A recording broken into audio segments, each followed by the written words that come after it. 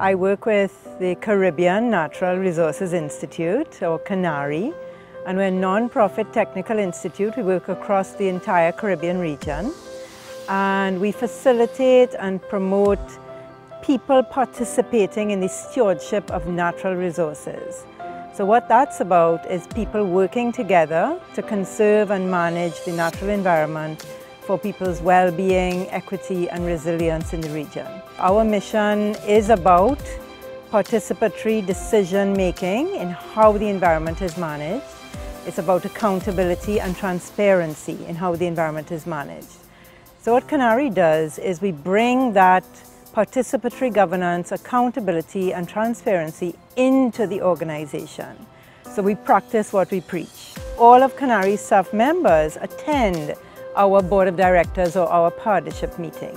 And that way our governance is really participatory, everybody's on board, and there's joint ownership of decisions. We work in a team-based way instead of a top-down manner, so that all of the teams in the organizations are working together to make decisions, and there's accountability and transparency.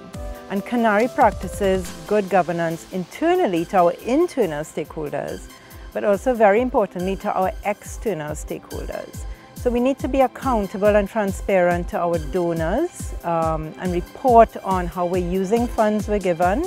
CANARI is completely grant funded, therefore we need to be responsible in how we use funds and report on that.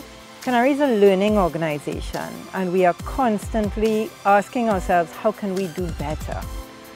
So it's not that we're perfect, it's not that we'll ever be perfect. As we grow, our governance systems, our governance policies need to continue to improve and grow with us. And I think there's a huge role for members of the Energy Chamber and other partners to support nonprofits in this. And there's a huge role in training, coaching, mentoring, partnering with nonprofit organizations so that together we can strengthen the nonprofit sector to make a more important contribution to sustainable development in Trinidad and Tobago and the Caribbean.